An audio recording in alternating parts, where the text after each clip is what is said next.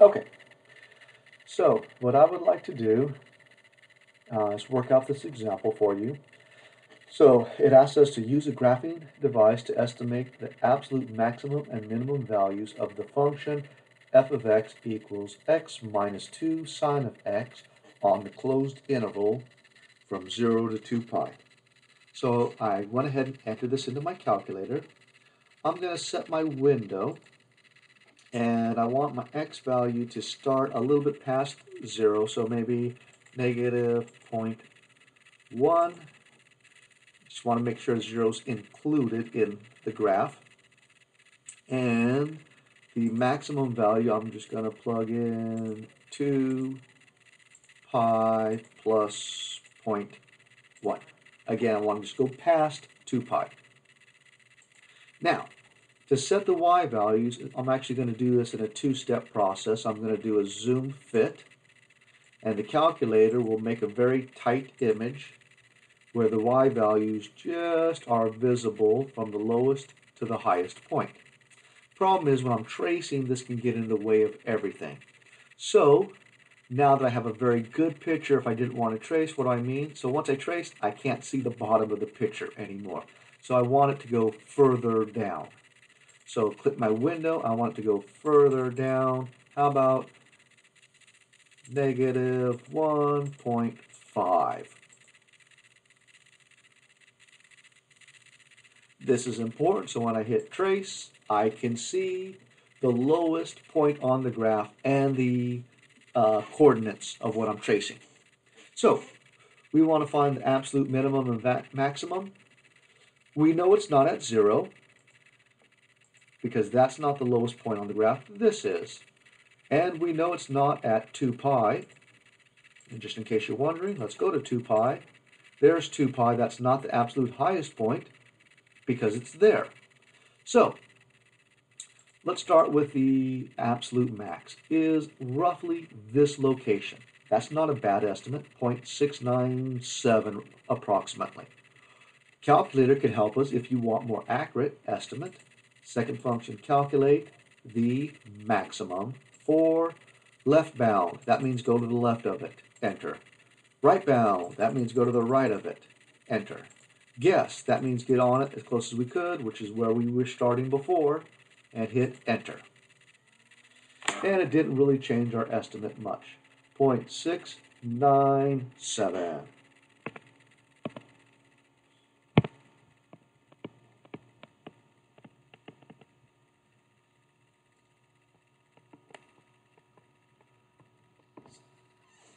Now, the minimum. Trace. Way over here. So I'm thinking that's about the minimum value. Wait a second, I had the wrong maximum. What was my maximum?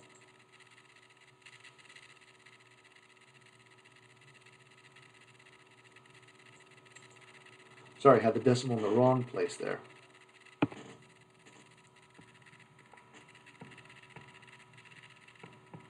There we go.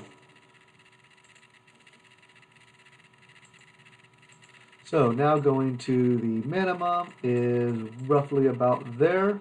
And again, calculate it with the calculator, minimum. Go to the left a little bit. Enter. Should have made myself go a little bit higher on that, but that's okay. Enter.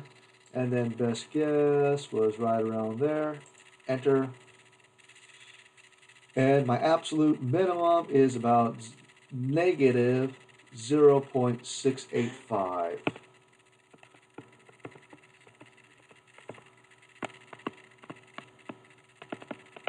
And again, great estimates using the calculator. But to find the exact locations using calculus, the general technique that we will utilize, and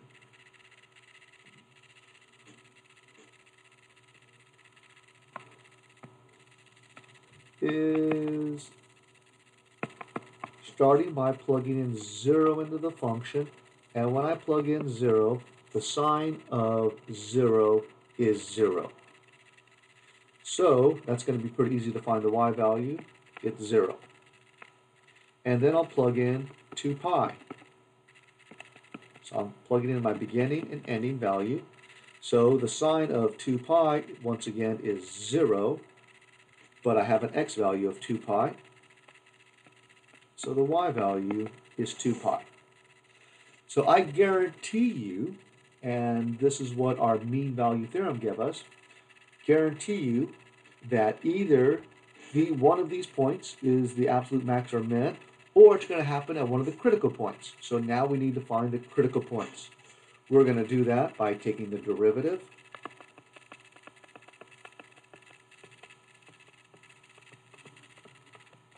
and setting it equal to 0 to find our critical points. Being that every location on this graph is differentiable, we don't have to worry about it being undefined.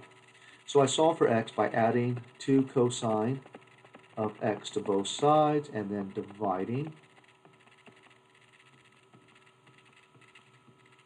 Now, from our trig wheel, x is 1/2. You should recognize, and the sign there is square root of 3 over 2, that this occurs at pi over 3. So that's my x value. Because again, I'm solving for x. So x is pi over 3.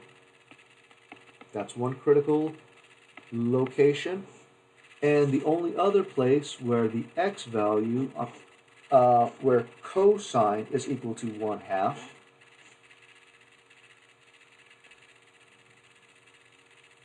would be down here. And so to go all the way around would be 2 pi. And we're going to back out pi over 3. So the x value at the second location is 2 pi minus pi over 3. So make my fractions the same denominator is going to give me 5 pi over 3.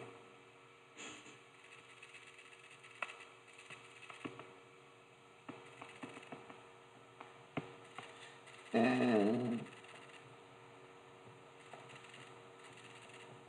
I'm sorry, not pi. So the cosine of this is 1/2. The sine of this is negative square root of 3 over 2. That's going to be important because I'm going to go back now to find the y values of my function.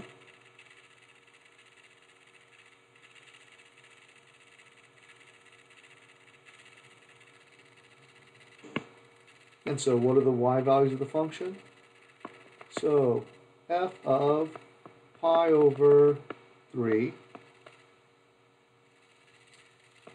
equals pi over 3 for x minus 2 sine of pi over 3 for x. So, do I know the sine of pi over 3? Yes, I do. It is square root of 3 over 2.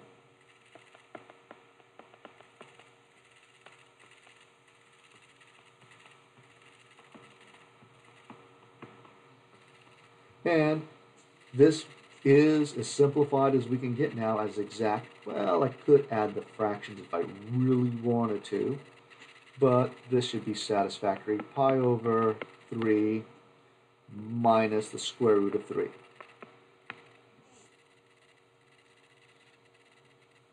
Okay, that's one value. The other value, well, let's check out what this value is real quick. So hopefully it's either 6.97 or about negative 6.85.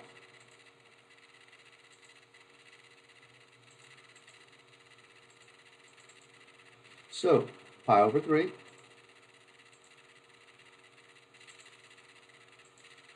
minus the square root of 3 gives us our absolute minimum value of our function, which is what the calculator gave us for the estimate. But now we have it in exact value. Okay. So I will assume that 5 pi over 3 is going to give us our absolute maximum. And again, we want exact values. So f of 5 pi over 3 equals 5 pi over 3 minus 2 sine of 5 pi over 3. And we have that. That is negative square root of 3 over 2.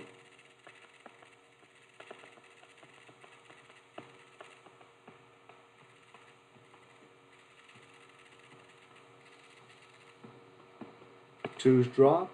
Negative times a negative is positive.